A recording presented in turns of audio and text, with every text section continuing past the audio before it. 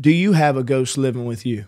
Do you have a disembodied spirit walking around your house or hanging around your life? Are you seeing things move around in your house for no reason?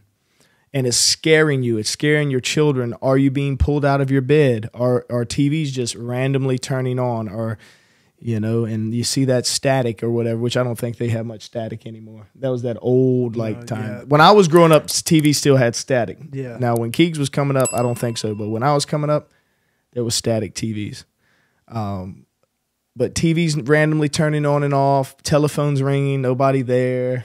Back in the day, again, I grew up in the times of telephones. I actually remember the first beginnings of when cell phones were getting popular. All right, I'm telling my age, 35. I'm still young. You're not that old, man. Again. I know I'm young. I'm young. Like you're a dinosaur. But I remember things. So like some of these Gen Zers will watch this and they'll think I'm ancient. They'll be like, what's a rotary phone? What's a A-track? What's all this stuff? And I'll be like, man, good gracious.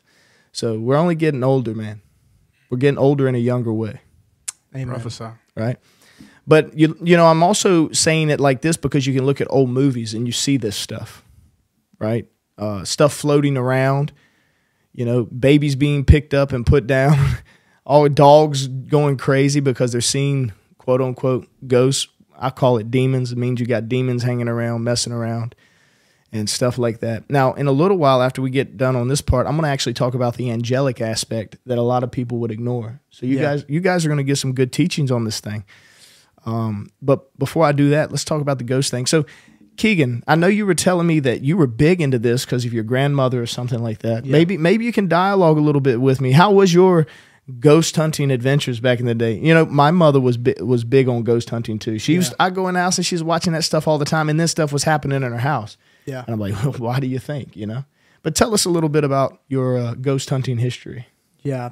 So I grew up with my grandparents, and my grandma would tell me I'd come home from daycare when I was 2-3 years old, and that I would bring different people home with me and play with them in my room. Like I'd bring, like, the grandmother was one of them that I would bring home, and I would play with the grandmother in my room, and she would show me pictures of her older relatives that I never even knew because they passed away before I was born. And she was like, "Is this the grandmother?" And I was like, "Yeah, that's the grandmother." And hold on, you were hanging out with people you didn't know. Yeah. But you would be like, "That's them." Yeah. Oh, you're gonna take us deep. Go ahead. And so I was doing that. My grandparents actually they bought a pastor's old house that was next to a church, and that house is what held like when people were being prepared for the funeral services, that's where they would hold the bodies at, was in that house. And so my grandparents just grew up believing that the house was haunted, like it was really haunted. I mean, do you remember seeing them? Yeah. So, do you remember that? Yeah. You remember seeing the spirits? Yeah. Like I literally would like wake up in the middle of the night and I would see like, I would see all kinds of stuff. I'd see just people walking by down the hallway. I would see like dark shadows. Just, like physically, you would see it. Yeah, I would see people come up. And actually, even all the way up until I was... Were you scared when you saw it? In high school. Honestly, it was crazy because I got so used to it. So I grew up sleeping with the fan on all the time growing up because I just kept hearing voices at night all the time. It sounded like people were arguing. People were coming up like trying to talk to me. And I would just like, you know, have to be like, no, like stop. I need to go to sleep. So yeah, I definitely saw a lot of stuff growing up. Man, that sounds really familiar to me because I had a big thing with seeing shadows and being held down in the bed and hearing things walking on the roof. And I would feel doorknobs doing stuff. I once had an ex that came in and she was like, "You got a big man living with you. Is it your old grandpa or whatever? Because he's not very happy." And I'm like, "What are you talking about?" And the girl was a little out there. Like she was in outer space. Yeah. And she had, you know, she was probably quote unquote wanting to be psychic or whatever. But she was on it though, because I was living a crazy life and they probably had access to mess with me.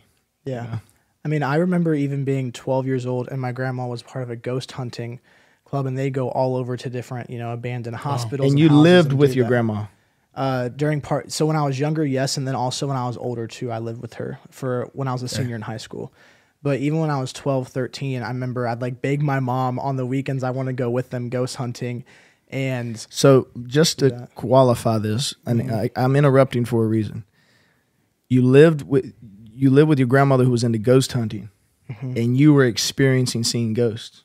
Oh yeah. So it's somewhere in the DNA. Yeah. It was all the time. I mean, we'd have ghost hunters was on all the time, medium shows, and so I remember being 12, and there were people who like wanted me to go ghost hunting with them, because I remember I would just go and I would just see things. I would see things. I would hear things. I'd be like, hey, you know, there's a ghost right over there, right? And so I even remember, I was actually, they called me a medium. Like, oh, like Keegan is a medium. Like he can see this. Like we need to bring him with us, because every single time he comes with us, we see so many ghosts and so many apparitions, and they would catch things on cameras. Like I would literally, even I remember like in high school one time, my friends hid from me, and and my friend had a huge house. I mean, like multiple stories, like, and I was like, hey, like I saw a little girl running around the house, and I knew that she was a ghost, and I was like, hey, where did my friends hide?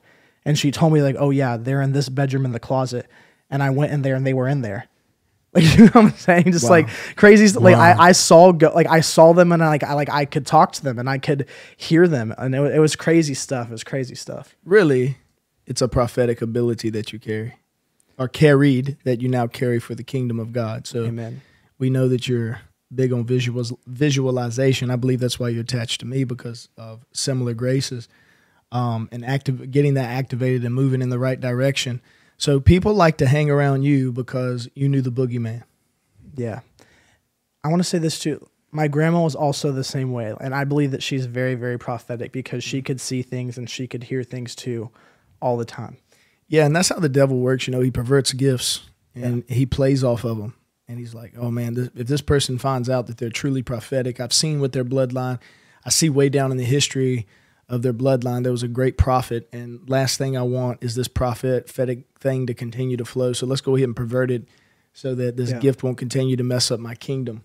You know, man, I felt strong about what I was saying right there, by the Holy Spirit. So it's not cool that the devil does that, but the beautiful thing is people like us, we get to awaken the call. We get to awaken the destiny that Jesus has predestined them for here on this earth. So that's why it's very important to give out the good news and preach the gospel.